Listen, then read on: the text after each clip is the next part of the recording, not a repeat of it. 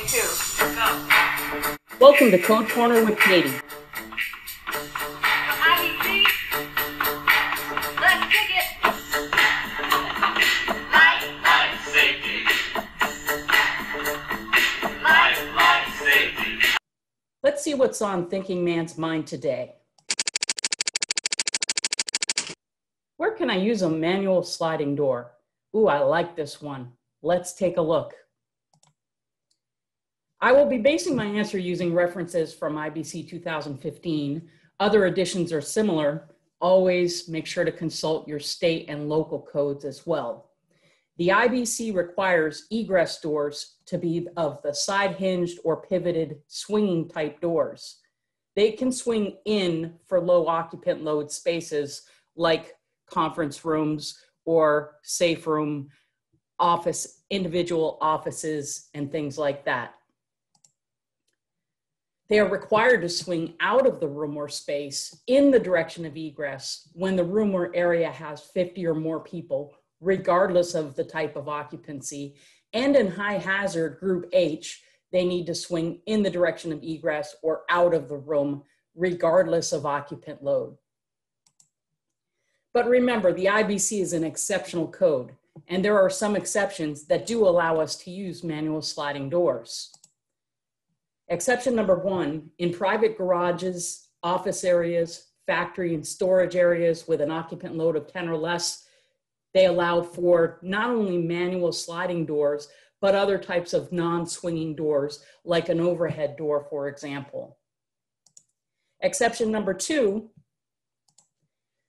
tells us that in I3 occupancies, which are detention and correctional facilities, you could use a sliding door or other type of door, but nobody wants to see the inside of this type of door.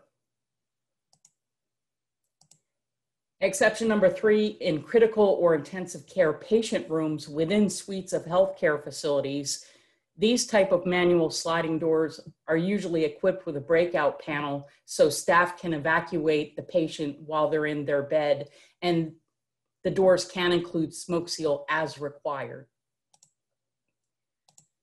Exception number 4, doors within or serving a single dwelling unit in groups R2 and R3. R2 and R3 are residential occupancies and include apartment houses, dormitories, and vacation timeshare properties, just to name a few. R3 have a lower occupant load of 5 or fewer people and include residential, board and care facilities.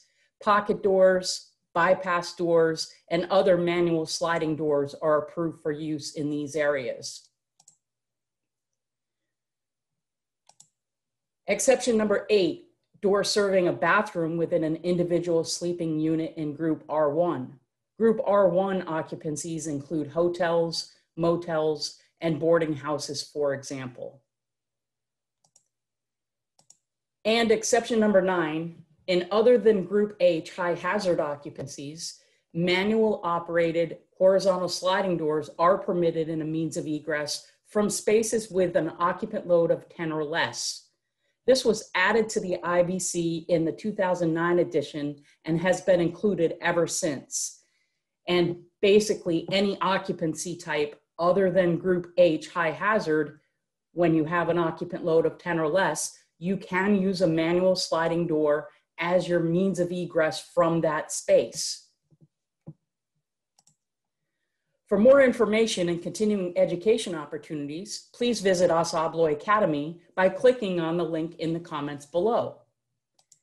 Please click like and subscribe to this channel. Follow me on Twitter at Art Consultant or connect with me on LinkedIn for updates. And if you have a code question that you would like to see featured in this segment, or just a code question in general, you can email me at catherine.flower@asaabloy.com. Thanks for joining me in the Code Corner today. My name is Katie Flower, and my goal is to help you achieve safecurity in the built environment.